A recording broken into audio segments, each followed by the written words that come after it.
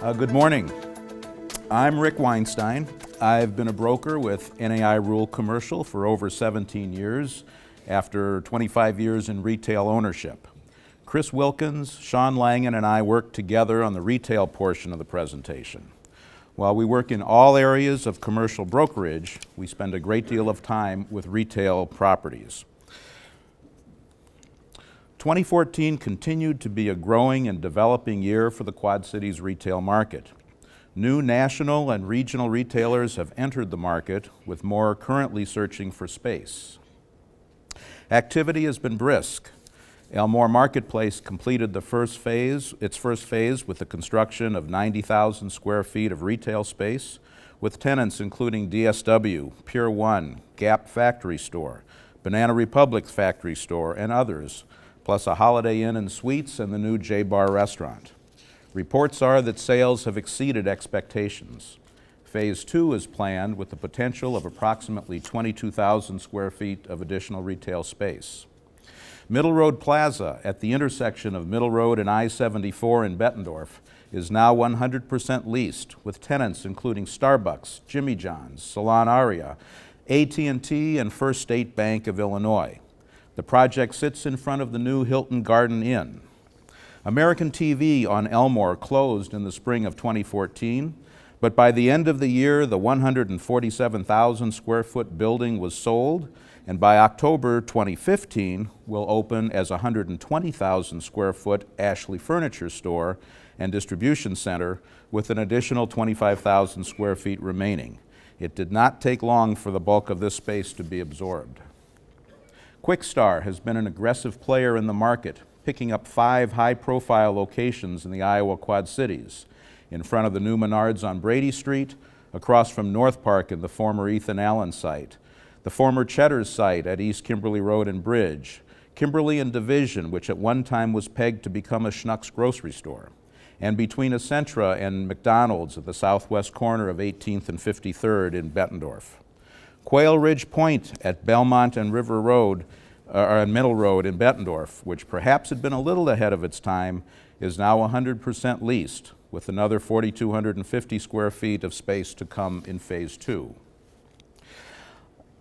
A 27,000 square foot Ross Dress for Less opened as a part of the redevelopment of the former Menard site at the southeast quadrant of 7th Street and John Deere Road in Moline, joining Hobby Lobby and PetSmart. Developers are bringing new life to shopping centers in the Quad Cities. Macerich is well underway with a major renovation of South Park. The 106,000 square foot Sears building has been demolished, along with 99,000 square feet of smaller shop space. A 45,913 square foot Dick's Sporting Goods store has gone up in its place, which just opened this week. Tenants have been strategically relocated throughout the remainder of the mall. This is creating a vibrant, right-sized shopping mall. New tenants are in the works, both in the mall and on outlots. The Capstone Group purchased the Village Shopping Center on West Kimberly Road in Davenport and is planning a new facade, new signage, parking lot improvements, and new tenants, including a new national tenant that will be announced very shortly. Windmill Hill purchased Valley Fair Shopping Center on West Locust across from the fairgrounds and anticipates improvements and new tenant leasings. Restaurant activity has been strong, with national and regional names such as Moe's Southwest Grill, Wingstop, Bandana's Barbecue, Jersey Mike's, and Five Guys Burgers and Fries all looking to enter the market. Locally, Barrel House will open soon on Utica Ridge Road, and J-Bar opened on Elmore Avenue. Hotels including Holiday Inns and Suites, Holiday Inn Express and Suites, Hilton Garden Inn, Homewood Suites, and Hyatt House and Hyatt Place, among others, are open or being discussed. The highest rental rates areas continue to be the Elmore Corridor in Davenport, East 53rd Street along Elmore from the Elmore area east across I-74 and over to 18th Street in Bettendorf. I-74 and Middle Road, the Duck Creek Plaza area in Bettendorf, and John Deere Road in Moline. In these areas, the supply of space is very limited. Prospective tenants need to be prepared to act quickly when space does become available, and expect landlords to hold closer to their proposed deal terms. Interestingly, even with the tight market, asking rents have not changed much. In the downtown, we typically see rents from a low of $6 to a high of $12, averaging around $10. Neighborhood strip centers run from about $9 to $18, averaging around $13.